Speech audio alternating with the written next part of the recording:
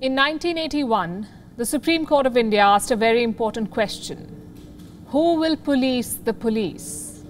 The times have changed, but the question is still relevant. We're surrounded by self-proclaimed protectors. But who will hold them to account? How perfect are they? Turns out, not so much. We're talking about Amnesty International. It is among the leading human rights organizations in the world. This is what their website says in big, bold letters. We campaign for a world where human rights are enjoyed by all. It's an excellent thought. But for Amnesty, charity does not begin at home. They scold politicians around the world, but when it comes to their own employees, they're racist and abusive. Let me give you some background. 8 current and former Amnesty employees have blown the whistle. They have described the work culture in detail, and it does not make for good viewing. There are 4 broad issues that have been highlighted. Number 1, a culture of racist abuses. Senior staff use the N word and the P word liberally.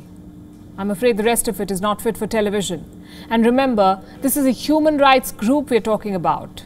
Some employees did manage to complain, but they were labeled as oversensitive. Number 2, systematic bias.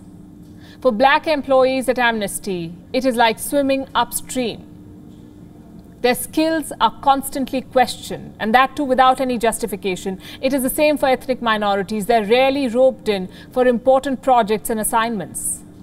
Number 3, a lack of sensitivity for minority communities. Here's an example. One employee was supposedly called the Black Girl. For the record, she had a name, she had an identity, but the white privilege washed over that. Number 4, aggressive and dismissive behavior. Employees have talked about abusive emails, especially to offices located in the global south. Now put all of these factors together and what do you get? The classic definition of a racist and toxic work culture. A mixture of white privilege and Western self-obsession. We're used to such reports in the corporate world, even in government jobs. But this is a rights organization, a self-proclaimed protector of human rights, which makes it all the more unsettling. One of the whistleblowers, Catherine Odukoya, sums it up well, and I'm quoting from what she said. We joined Amnesty hoping to campaign against human rights abuses, but were instead led down through realizing that the organization actually helped perpetuate them. So how has Amnesty responded to this report?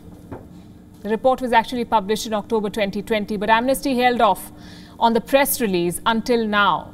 The final version includes this statement from them, and I'm quoting again. It is a timely reminder that discrimination, racism, and anti-black racism exist in our organization. It has highlighted both the extent and systematic nature of racism and indicates that we must address white privilege wherever it exists. Think about it. How would Amnesty react to such a statement? Imagine the statement coming from a third world country. Would Amnesty be satisfied with their explanation? Unlikely.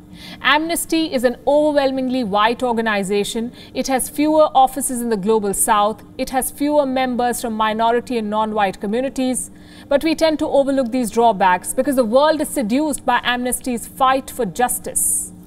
And we are not denying their work.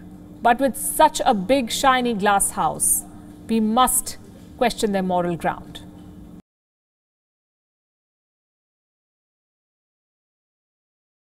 WION is now available in your country. Download the app now and get all the news on the move.